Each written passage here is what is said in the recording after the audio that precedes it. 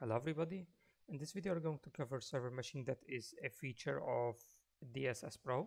If you are watching me for the first time, I have developed a framework that is used for massive multiplayer online games and for metaverse projects. So practically that framework is supposed to handle the scaling of the players in the cloud by distributing those players and load balancing those players on dynamically instantiated shards so that it can keep up with demands, including all the, let's say, social services and server communication. So today we'll be covering something that I have never covered, although I have stated inside the documentation for DSSPro. And DSS is practically, DSS stands for this dynamic server subsystem, and there are three tiers. This is the upper tier, which is called DSS Pro. So if you don't know anything about server meshing, I would highly advise you to search the internet, because there are a lot of resources out there that explain server meshing, but on its simplest form, it's practically a way that allows multiple shards to communicate with each other so that the player across those shards can interact seamlessly. So this video is going to be split into two parts. One part I'm going to demo a demo that I have already developed for a certain interview, for a certain position, so that I might record that demo and share it for you as an update. And the second part is gonna cover a bit of technicalities for this project. And by the way, the whole server meshing stuff is running using DDS, a data distribution service, and in particular I'm using Fast right now. So enough speaking, and let's get started. So here we have two characters. Those characters are actually placed in two different shards in the same zone. The zone is called Zone A. We have shard 3 and shard 4. Don't give much attention to the actual shard ID. The whole idea is that they are two different shards, so the players are not on the same server shard. Those players are supposed to be able to see each other and are supposed to be able to interact. Similarly, there are objects here that you can, or let's say, a couple of things that you can interact with. And you might have already noticed that there are two color codings. There is the kind of greenish color. Everything that is greenish means it's with you on the same shard. Everything that is not green, maybe let's say purple or blue, means it is on another shard. We don't really know which exact shard, but it is on one of the other shards. They are actually broadcasted across all the shards, and you can interact with those actors even if they are not on the same shard where you are located. And right now I'm gonna demo that. We have two things. We have a pickable object, and we have an object that is simulating physics. First of all, you can see that if I move, actually the animation and everything else is replicated across the servers, and what you are seeing is not the actual actor, it is a shadow for the actor. So if the character to the right moved, you can see that it is moving for the player too. You can see the actual character moving, but actually you are interacting with a shadow. This shadow just contains the visual aspects of the character, and it cannot call RPC. It does not contain any game logic. It is just meant to be used so that as a proxy to call RPC on the owning server. Speaking about owning server, each actor is owned by just one server and then replicated for all the other server shards. So in this case, if I'm playing with the one that is number 2 and I'm approaching this is not owned by the shard where I am located, because the color is not actually green, but I can still interact with it.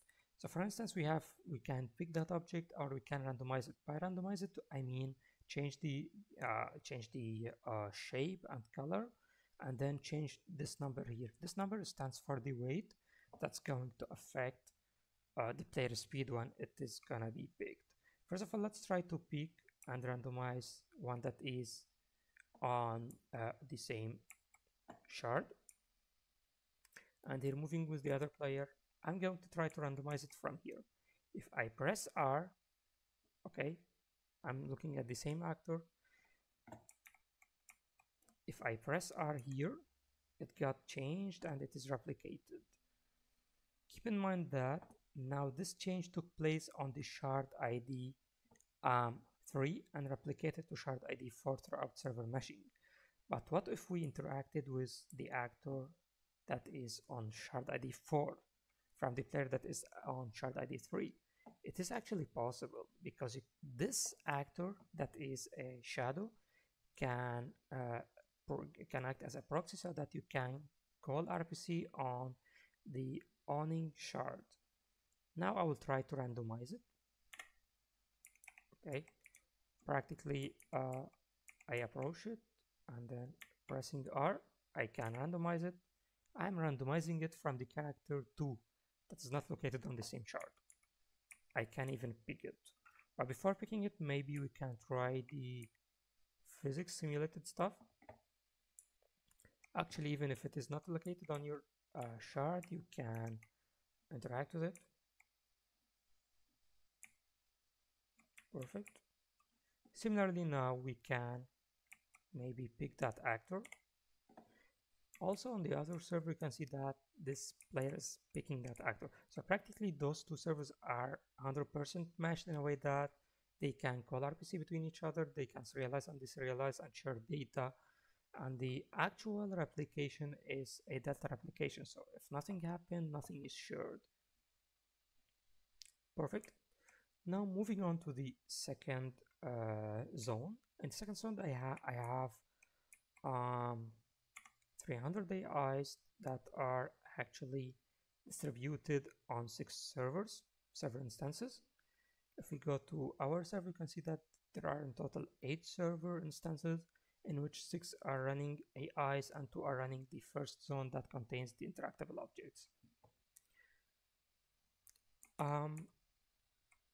Let's state FPS.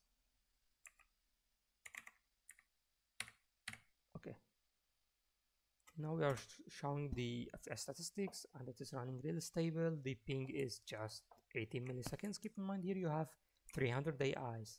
So if you would want to run 300 AIs in this small space on single server instance, it would have been destroyed.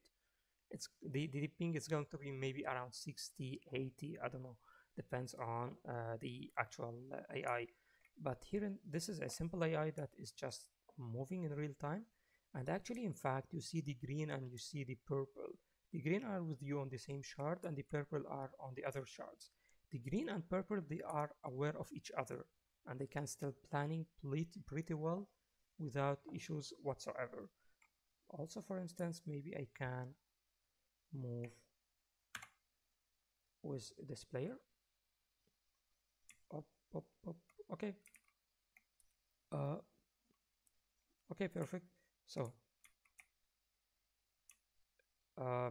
actually now those two characters, place characters, are on the same shard. That's why they both have the same green color. Yeah, maybe that's it from the actual demo. As you can see, there are 2 actors here. There is the actual pickable actor and there is the shadow. As we have already mentioned, shadow is a proxy, so practically it does not contain the game logic. It does not contain the game logic. It can call proxy RPCs on the owning server of the actual actor. And in principle, it does not count as an actual actor in the sense of the resources that is required to handle that actor. That's why it's really beneficial to distribute your actors on multiple shards. So now let's speak technicalities about server meshing. What you can do with server meshing.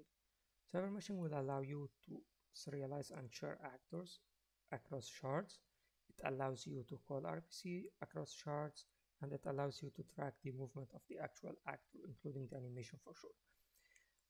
That means actors across 2 different shards can interact with each other, and that is in principle it is possible because each actor is held by one server. This server is the actual one that is controlling the actor and replicating everything for the all other shards. So, speaking about RPC, we have two kinds of RPC. We have the multicast and we have the one-to-one RPC. Multicast is going to allow the actual actor to call an event on all the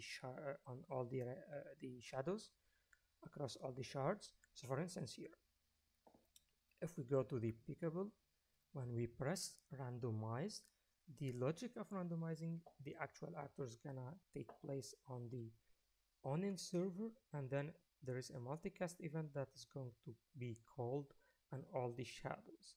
Of course, you can share data, so you can call events that takes whatever kind of data you want. This data is going to be serialized as many arguments as you want with no problem whatsoever. Now this is gonna call the actual randomize event on the shadow that's gonna set the actual variables and change the shape. The actual logic for generating the values for those variables are being executed on the on-in server. Similarly, now assuming that we wanna call an event from the shadow to the actual actor, it is also possible, and you can have as many arguments as you want. So in this situation, we are calling destroy me event.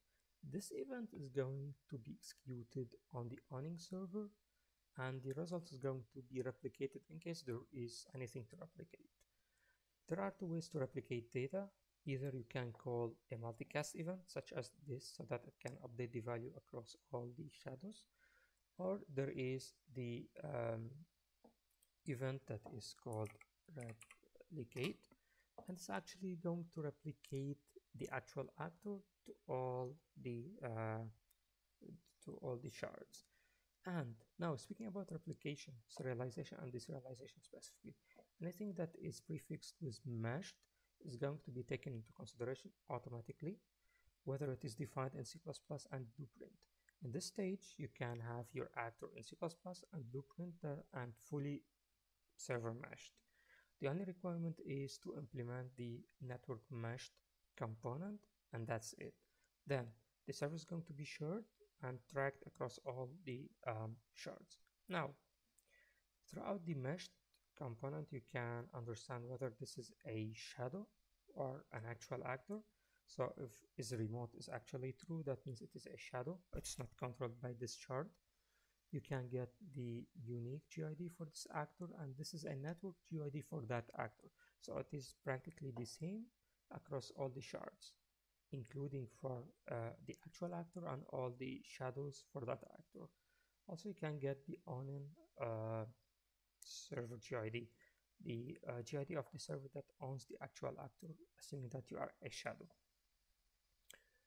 I guess I have covered everything. I'm not quite sure if there's something else to be covered. In general, I'm going to create a new video. I'm going to record a new video that contains a demo that actually explains everything in details. This is just a really fast video that I've decided to record out of nowhere to share some progress. So I guess that's it for today. See you on another video.